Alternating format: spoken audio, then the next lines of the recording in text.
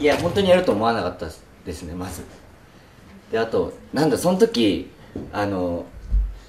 これからどうすればいいんだろうなって思ってた時期でもあったんですよ。なんか別になんか特にバイトとかしかしてなかったし、なんかやりたいことも特に見当たらず、なんかそんな時だったからこそ振り切れて、なんかそっちに進めたのかなっていうのがありますね。19歳かな、そうですね、19歳の時です。あと初舞台の役が男の役じゃなかったんですよ。まあ男だったんですけど、八犬伝っていう作品で女装してる役、まあ、男なんだけど女の格好して、要はなんか見た目をごまかしてる役で、だから女型だったんですよ、初めての時に。それもあってめちゃめちゃ戸惑いましたけど、最初は。でもすごいやっぱその時まだ20歳とか19歳とかだったんで、上の方がいっぱいいて、年齢が結構一番下の方だったんで、みんな可愛がってくれて、なんか同じ初舞台っていうのもあっていろいろ教えてくれたり、演出家の方も初だからその基礎っていうか、まあ、発声とかからやってくれたりして、なんとか馴染んでやれましたね。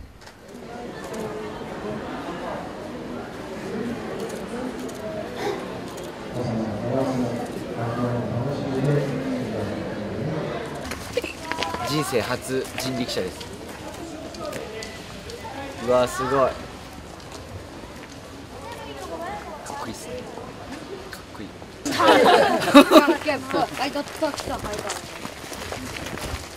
最高ですねこれ。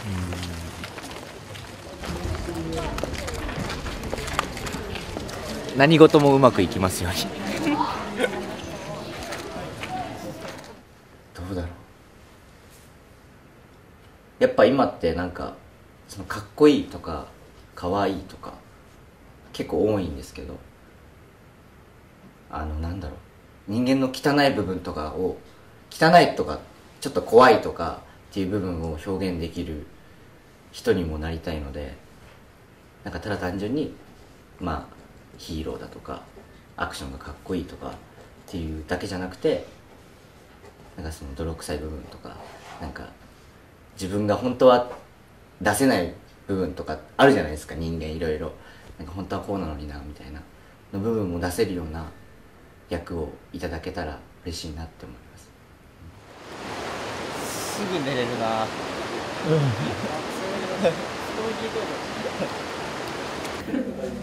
湯気がいい感じです。いっちゃってください。いただきます。みんなの視線が熱い。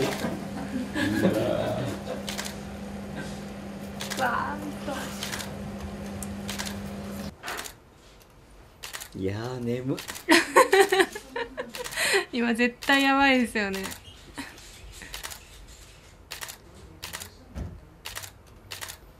私をモデルにしたね歌を作ってくださったの。これ相田先生、これ渡したけど、すごいな。持ってっていいんですか？はいはい。いいの？はい、嬉しい。いただきます。はいはいどうも。うわー、もらっちゃいました。ね、貴重な歌を。これちょうだいですね。はい。またなで。これから食べますからね。ちょっとですね。日光江戸村が想像の8倍ぐらい楽しかったっていう。はい、すっごい楽しかったです、日光江戸村。普通に遊びに行きたいです、友達と。江戸村の中で特に何が一番印象に？なんかからくり屋敷みたいな傾斜がある屋敷で、本当に不思議なんですよね。あとなんかもう町の人がいるんですけど、町の人がみんな本当役じゃないけど、お芝居じゃないけど、なんか普通に江戸時代なんですか、江戸時代の人の格好して江戸時代の人の暮らしをしてるのがすごい自然で面白かったです。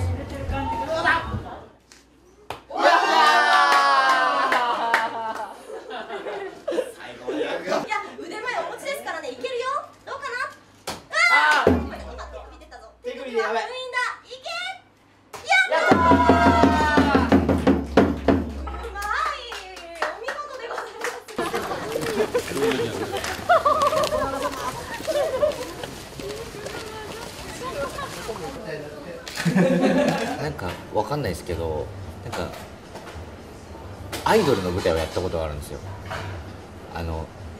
売れないアイドルグループがなんか、アイドルのライブを成功させるっていう話なんですけど、その時に僕ずっと結構笑顔でいる役だったんですね。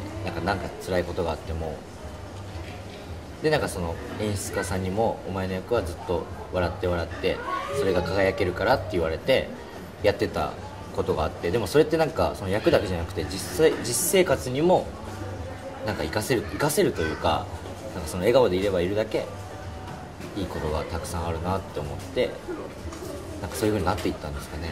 その役から学んでというか感化されて。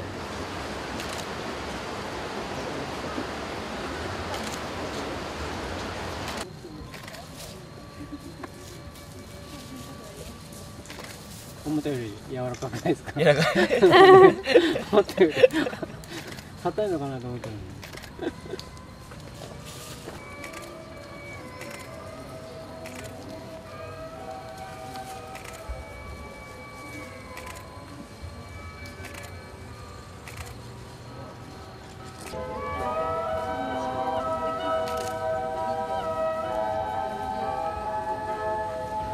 はい、JTRIPPERをご覧の皆様、こんにちは。赤澤灯です。今回JTRIPPERに出させていただくんですが、今回はなんと、栃木県日光市日光に来ました。日光江戸村、鬼怒川などなど、僕も日光ってよく小学生の時に来てたんですけど、僕の知らない日光がたくさんあって、すっごい童心に帰ってというか楽しめた旅だったので、ぜひぜひ楽しみに待っててください。ぜひご覧になってください。よろしくお願いします。バイバイ。